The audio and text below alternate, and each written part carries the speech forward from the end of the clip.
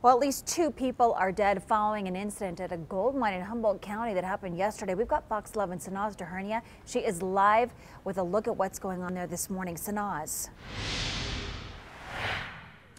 That's right, Melissa. So at about 2 o'clock in the afternoon yesterday, a haul pack truck and a mine van that was hauling a number of workers collided here at the Marigold Mine here in Humboldt County in a city called Valmy, Nevada. Now, the accident happened within the open pit operations, and immediately after the accident, they suspended operations in the pit so that the Mine Safety and Health Administration could look into the cause of the accident.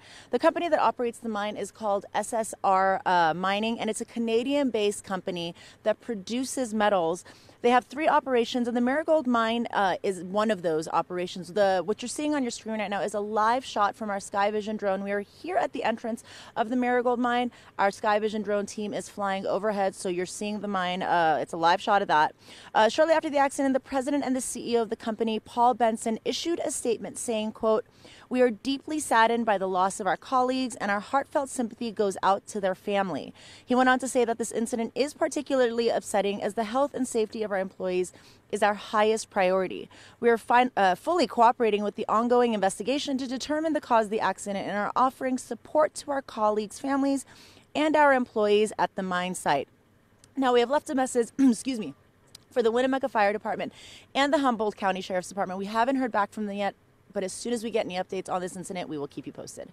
Reporting live from Valmy, I'm Sanaz Dehernia.